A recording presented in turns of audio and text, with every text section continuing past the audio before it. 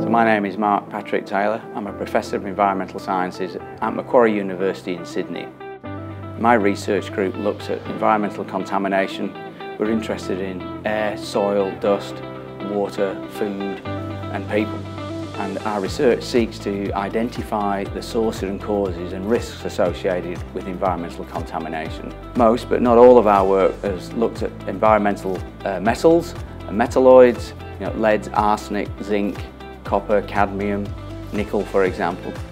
So as part of our work, we've used X-ray technology, we've used portable XRFs in order to expedite understanding contaminants at the human level, i.e. in people's homes and immediate residential environments. The portable XRF, or all XRF technologies, they analyse elements and they give you a concentration.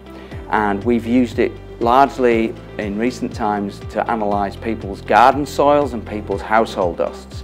And it tells us about the risks that they may face, or the nature and extent of the hazards that they may face, and what risks they may pose to their health.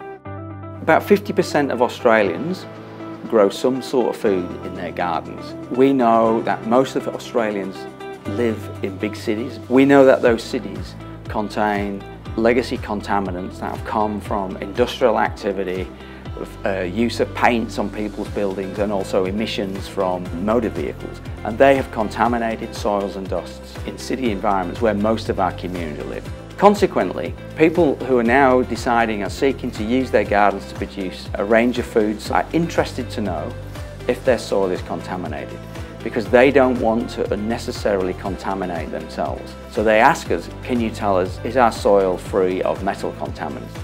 VegeSafe program works where people send us their soil and we analyse the soil and we email the results back. We then store those results on our database and we can use those results for scientific purposes.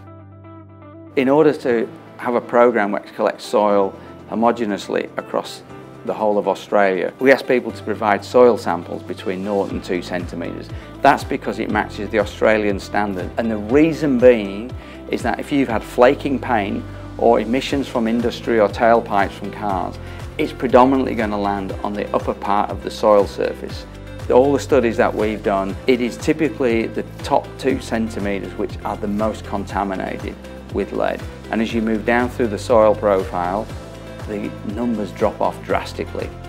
We've also used our VegeSafe protocol in assisting community gardeners. Many of them are located in inner city areas. They're concerned about possible legacy contamination, and so we've been able to use the same process that we use for VegeSafe, which is predominantly accessed by homeowners, also for community gardens.